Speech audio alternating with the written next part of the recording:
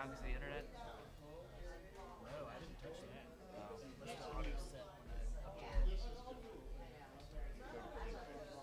I did. It dropped everything down.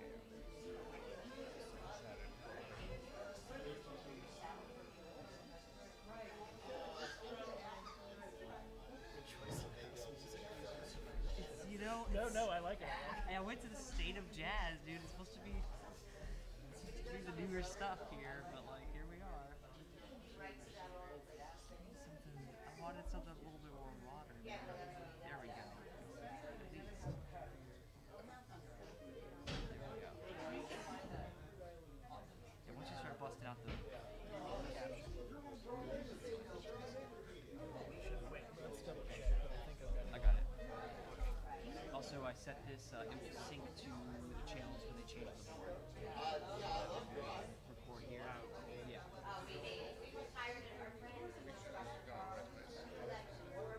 Yeah, I see. Yes. 1, 2, 3. JFA shows, right? Jason's here. He's got the mic. That's ready to go. Larry. White hair.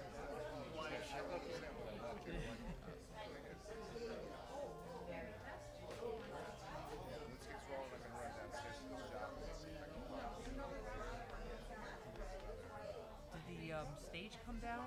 Now the stage is not. No, that might be the That's definitely, we definitely lost light on stage. No, you lost light in front.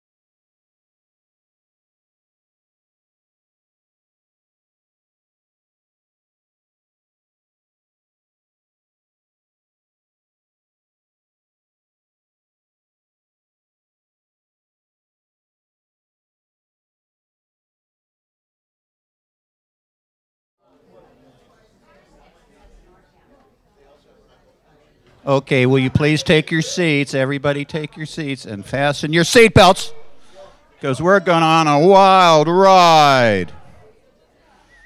Good afternoon and welcome to Music at the Mint, brought to you by the Jazz Foundation of America and the Jazz Museum right here in downtown New Orleans. How's everybody doing? Yeah? All right, I guess that's okay. We appreciate you being here. It's great to have a live audience here in the studio. We appreciate this being streamed worldwide through our partners and their Facebook pages, and we're talking about the Louisiana Music Factory and Offbeat Publications. I'm Jason Patterson from the Snug Harbor Jazz Bistro. You been there? Oh, yes. Good. That's the correct answer. All right. And I'm here to tell you a couple of things about the Jazz Foundation of America before we get into this wonderful music we're just about to have.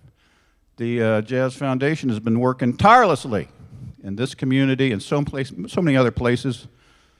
South Louisiana, they've been helping out Lake Charles and New York, you name it, they're there because they want to help musicians. And we're not talking about jazz musicians, we're talking about all sorts of different musicians that have been going through all these different trials and tribulations. You know, we've had a couple of hurricanes here, and we've had this pesky thing called the pandemic. And, you know, it's kind of hurt their pocketbook. You know, there's not a lot of safety nets for musicians, just their girlfriends. So Jazz Foundation is there for them in so many ways, and we're talking about medical assistance, we're talking about legal assistance, we're talking about housing, we're talking about providing performance opportunities like the one that you're here today for. So, anytime you're in front of a computer and you feel like going up on jazzfoundation.org, we'd appreciate if you consider making a donation so they can help even more. What do you think? Give it up for the Jazz Foundation. What a bunch. Speaking of exciting things, we've got the Larry Sieberth Ensemble tonight, and Larry is quite the chameleon, the musical chameleon. He is so good at composing, performing, arranging, producing. What else, Mick? What else does he do? Well, we won't go there. He does so many things, and he tends to be behind the scenes, so it's so great to have him profiled today. And he has a wonderful band with him. Give it up for Doug Belote on the drums. Boom. Yeah. Those days are gone. Amina Scott's on the bass.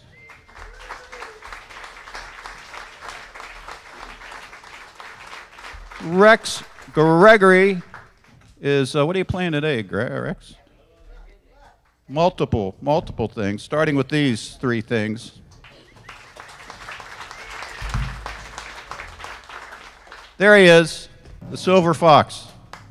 Give it up for Lawrence Sieberth and his ensemble.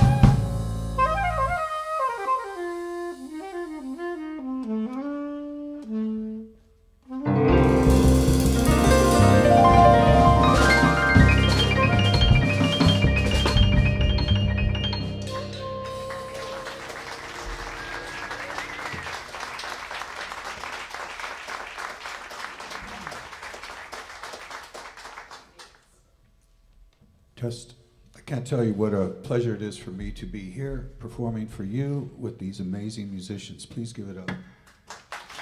On the drums, Mr. Doug Below. Amina Scott on the bass.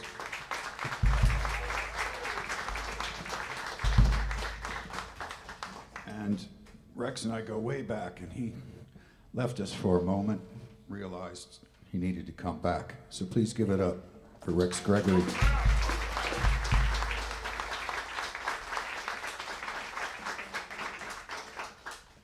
So we lost an icon here in New Orleans right after the pandemic, Mr. Ellis Marsalis.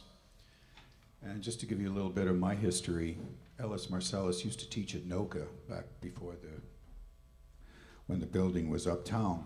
And I used to sub for him there. When Katrina hit, he was teaching at UNO, and he left UNO to go to Loyola, so I took his place at UNO.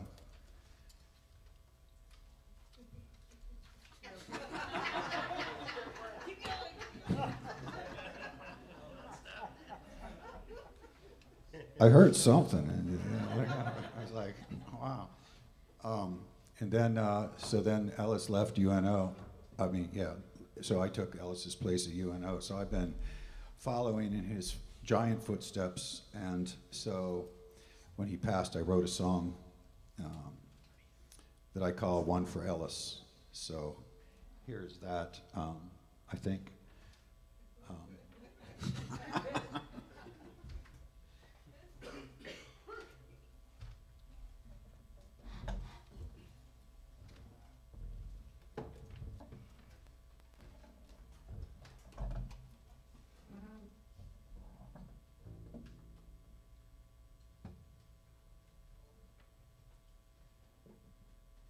When I was born, they didn't tell me that my body was going to outlive my eyesight.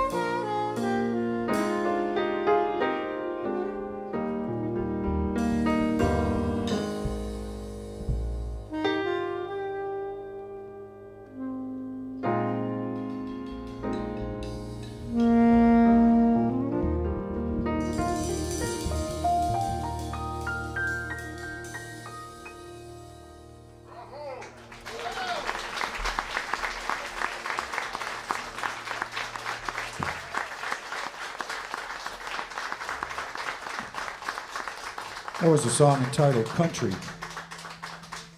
by the amazing pianist Keith Jarrett.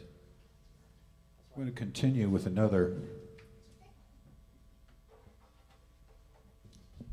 amazing musician. I was reading something recently about Lenny Tristano, who started his own jazz school and is kind of one of those jazz greats that's not recognized for his immense contribution to the art form.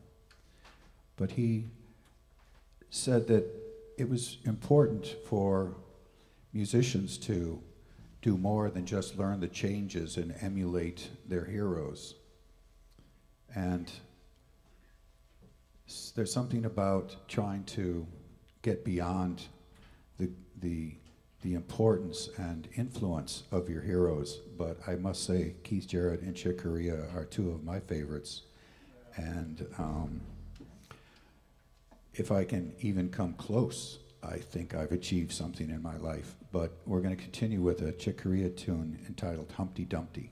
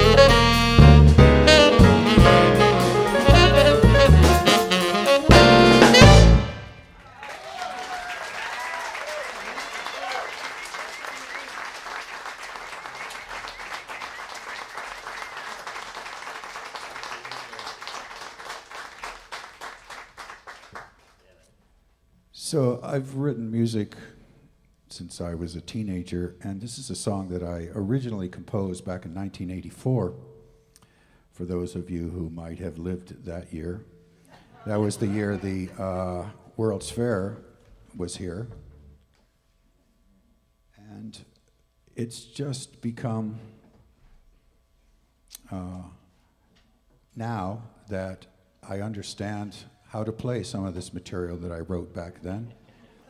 And so here's one that I've renamed Scarlet River. I was in fourth grade. What monkey did you write this? I was either here or I was just getting here.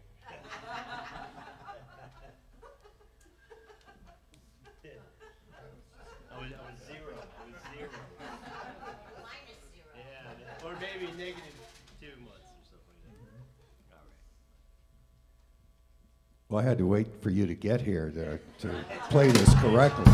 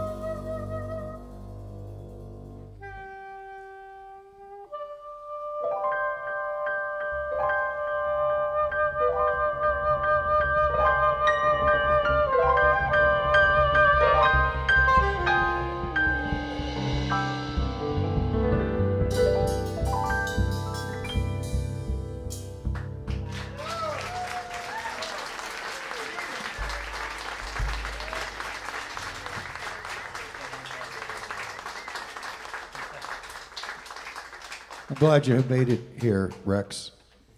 Oh, well, glad you made it. Glad you made it to Earth here. Hey, we've had a really good time playing for you today.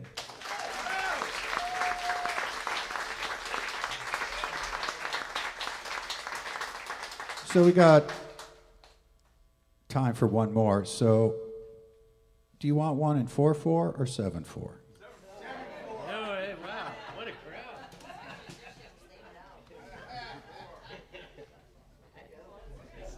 Stumped the band. Okay, we'll send this one out to all you dancers out there.